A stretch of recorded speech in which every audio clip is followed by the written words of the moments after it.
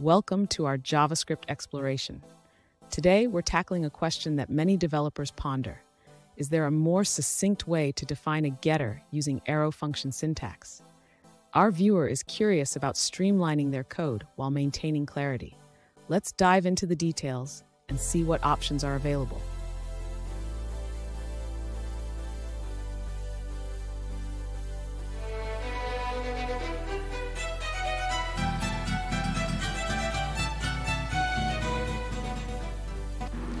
Welcome back, guys, to another technical help question. I'll be going through the question, the answers, and hoping to help find that answer.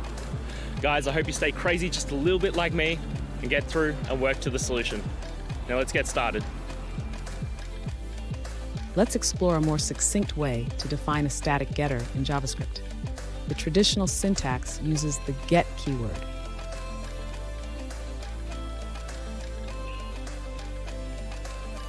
You asked if there's a way to use arrow function syntax for this. Unfortunately, JavaScript does not support using arrow functions directly with the get syntax.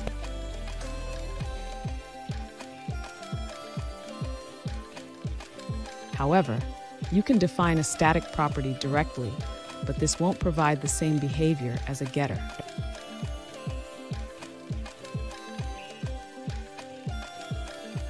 Another alternative is using object.defineProperty, which allows you to define a getter, but it can be more verbose.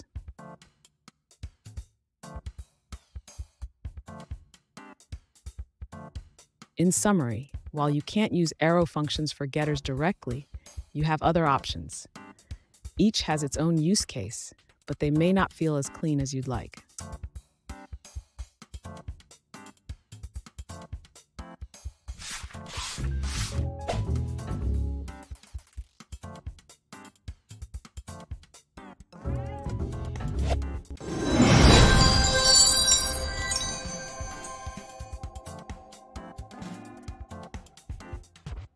Let's now look at a user-suggested answer.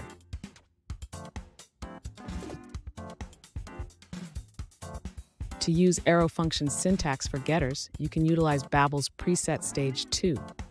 This preset allows you to implement this feature easily.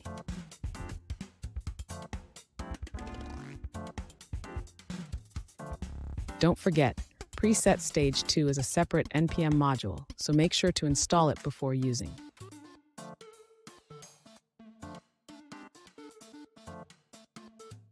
For more details, check out the Babel documentation for preset stage 2 at the provided link.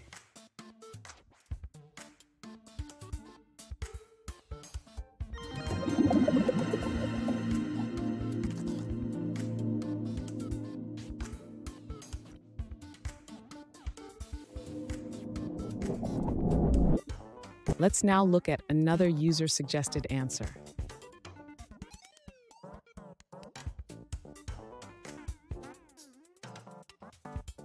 You cannot use arrow functions to define class functions in a class declaration. This will lead to a syntax error.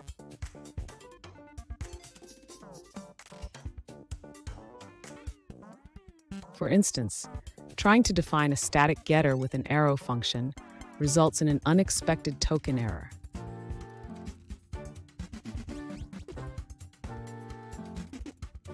Similarly, defining instance methods with arrow functions also produces a syntax error.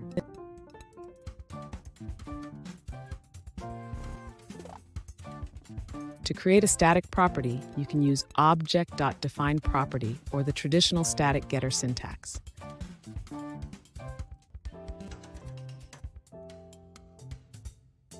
If you want a read-only property, use a static getter.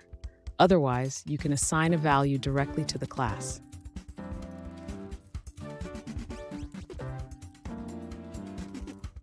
In conclusion, using static getters allows you to create read-only properties, while direct assignments can be changed.